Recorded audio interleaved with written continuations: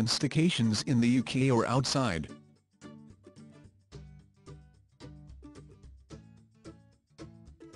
Weaker pound is attracting foreign investors to get staycations in the UK, where they can earn from renting holiday cottages and buy-to-let at popular vacationing cities. The best investment is in place where the weather is favourable. The cities along the coastlines and countryside cottages are most suitable for holiday rental markets. In 2016, the total income from such staycations in the UK was about $3.1 billion, and as per the data collected by Second Estates, it is assumed the rents will increase by 23% by 2021. In general, holiday home business requires a proper understanding of the tourism, facilities for booking holiday homes, running costs, cleanliness and yearly maintenance. Investors can buy such property at famous tourist destinations, or seek opportunities in undervalued properties close to popular locations. Proper management of such properties can get sufficient returns. Many companies in the business of staycations impose double the standard rates of rooms, and even after giving discounts, they are able to earn more than the regular rates on the rooms or cottages.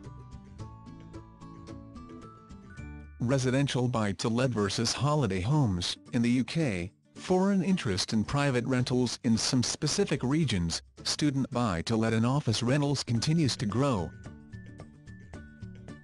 Private rentals own the major share of property markets and the share of holiday buy-to-let is smallest. Holiday home can be a second home, and there are some investors seeking second home along seaside or cottages in countryside.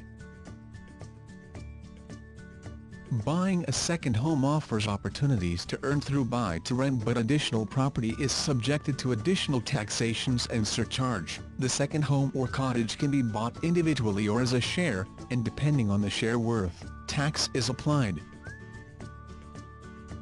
In the first half of 2018, 18% of the properties on rent in UK were bought or rented by companies, rather than individuals. Other legal regulatory compliances include the insurance and the stamp duty regulation for buying properties overseas. The region or country where the property is bought has state buying regulations, which implies on foreign investors.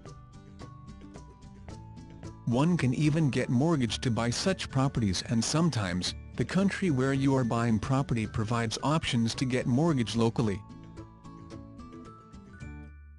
Many countries have restrictions on foreign ownership of land, and regulations to prevent investments in holiday home or residential apartment. The UK inheritance tax applies on properties inherited abroad, if the property belongs to parents or grandparents who are domicile of the UK. If the inheritance tax is not paid, one will have to pay 200% penalty on tax IHT, to correct the RTC.